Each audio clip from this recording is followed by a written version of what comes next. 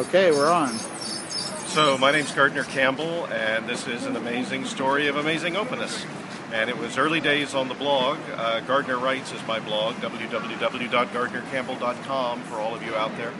And I was blogging at that point just about anything that popped in my head, which was actually the best strategy.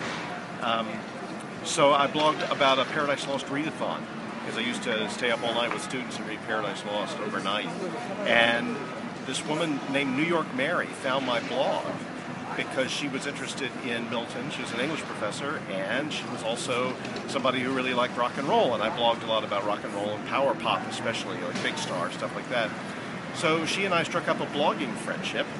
I started reading her blog really regularly, which is called Power Pop. It's at powerpop.blogspot.com. Actually met her at an EdTech conference, strange to say, in upstate New York at one point. And somewhere along the way, Mary, New York Mary, who was the blogger, began inviting my favorite rock critic from in early days, right, my adolescence, to start writing for her blog, a guy named Steve Simmels.